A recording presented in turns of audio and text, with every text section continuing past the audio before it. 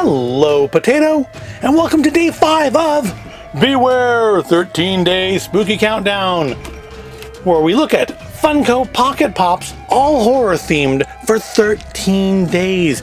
It's an advent calendar, but for Halloween. So, day 1, Freddy Krueger. Day 2, Lydia Dietz. Day 3, Jack Torrance. Day 4, new Pennywise the Clown who doesn't really want to stand up very well. Who's it gonna be for day 5? I predicted day 4 correctly yesterday. I predicted it. So I think we're done with it. I don't think we'll see any more it. So who will we see today? I think we'll definitely see at least one more Beetlejuice at some point. We haven't had... I don't think we'll get any more Nightmare on Elm Street. I don't know who else we would get from The Shining. So I think Shining's done. I think Elm Street's done. It's probably done, unless we're going to have like a classic Pennywise in here. But there's nothing on the box to indicate that. To be fair, they only spoil like most of them on the box, so... Well, I guess only half of them. So, what do we think we'll get today? I'm gonna go... Is there a pattern here? We've done...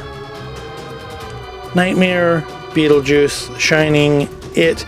I'm gonna predict Lost Boys today. I'm gonna say there is a pattern there, and we'll have Lost Boys today. So let's find out. Pop in the little skull. Open the window. Retrieve the spooky red bag, because red means scary, y'all. And it is. There's a pattern. There has to be a pattern. So that it is. It's a.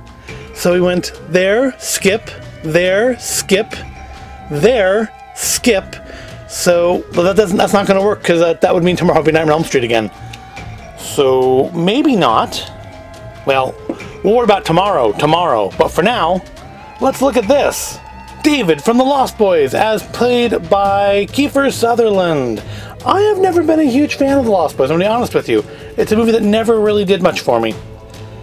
But as far as the likeness here, yeah, I'm going to say that's... I mean, if I didn't know it was Kiefer Sutherland, I wouldn't know it's Kiefer Sutherland. But he does look like he's kind of wearing a wig. There's such a distinct separation along his hairline. It looks like he's wearing like a Dog the Bounty Hunter wig. We've got the yellow eyes, we've got some blood going out of the mouth here. We've got the little, I was going to say Buffy-esque head ridge, but obviously this predates Buffy by quite a bit. And I think he's got bigger feet than our last couple days, so hopefully he will stand up on his own. But yeah, that's a pretty good one. I mean, Lost Boys isn't really my thing, but I knew going in that, you know, he was going to be in there. So let's see if we can't make him stand up.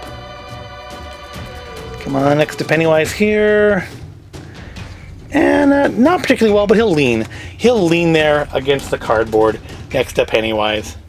So we're almost halfway through now. Tomorrow will be day 6, which we'll call that the halfway point, because, I mean, technically halfway through opening 7 would be the halfway point, but we'll call 6 the halfway point, right?